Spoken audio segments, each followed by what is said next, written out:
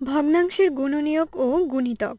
গুণনীয়ক হলো এমন সংখ্যা যা দ্বারা অন্য একটি সংখ্যা নিঃশেষে বিভাজ্য। পূর্ণ সংখ্যার গুণনীয়ক নির্ণয় আমরা দেখেছি। এবার ভগ্নাংশের গুণনীয়ক নির্ণয় করে দেখা যাক। ভগ্নাংশের গুণনীয়ক হলো এমন কিছু যেটা দিয়ে সেই ভগ্নাংশকে ভাগ করলে একটি পূর্ণ সংখ্যা পাওয়া যাবে, অর্থাৎ ভগ্নাংশটি নিঃশেষে বিভাজ্য হবে। মনে করি 5/4 একটি ভগ্নাংশ। এক্ষেত্রে দেখা যাচ্ছে এর হরে আছে 5 এবং লবে আছে 4। এখন হর না পেতে চাইলে বা পূর্ণ সংখ্যায় রূপ দিতে হলে এই ভগ্নাংশকে এমন কোনো ভগ্নাংশ দিয়ে ভাগ করতে হবে যার হর হবে 5 বা 5-এর গুণিতক এবং লব হবে 4 বা 4-এর গুণনীয়ক। কারণ ওই ভগ্নাংশটি দ্বারা যখন 5/4কে ভাগ করা হবে তখন এর লব ও হর 5/4-এর সাথে গুণ হয়ে লব ও হরের পারস্পরিক স্থান বিনিময় করবে। আমরা ধরি এমন একটি ভগ্নাংশ হলো 15/2। এখানে 2 হলো 4-এর গুণনীয়ক এবং 15 হলো 5-এর গুণিতক।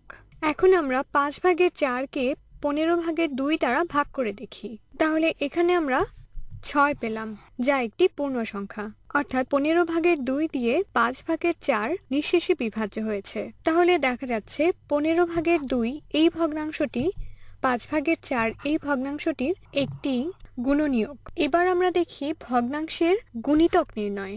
গুণিতক হলো এমন সংখ্যা যা অন্য কোনো সংখ্যা দ্বারা নিঃশেষে বিভাজ্য। পূর্ণ সংখ্যার গুণিতক নির্ণয়ের প্রক্রিয়া থেকে ভগ্নাংশের গুণিতক নির্ণয়ের প্রক্রিয়া কিছুটা ভিন্ন। কোনো ভগ্নাংশের গুণিতককে সেই ভগ্নাংশ দ্বারা ভাগ করলে তা নিঃশেষে বিভাজ্য হয়ে একটি পূর্ণ সংখ্যা পাওয়া যাবে। 8/9 এই ভগ্নাংশটির ক্ষেত্রে বিবেচনা করলে দেখা যায় এর গুণিতক হিসেবে এমন একটি ভগ্নাংশ নিতে হবে যার হর হলো 8-এর গুণনীয়ক এবং লব 9-এর গুণিতক।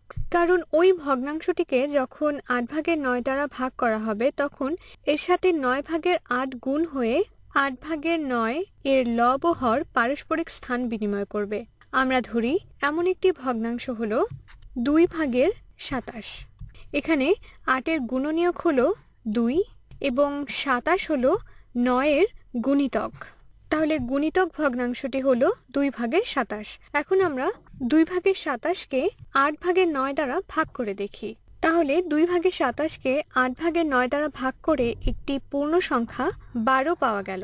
তাহলে বলা যায় 2/27 8/9 দ্বারা নিঃশেষে বিভাজ্য হয়েছে, অর্থাৎ 2/27 এই ভগ্নাংশটি 8/9 এই ভগ্নাংশটির গুণিতক।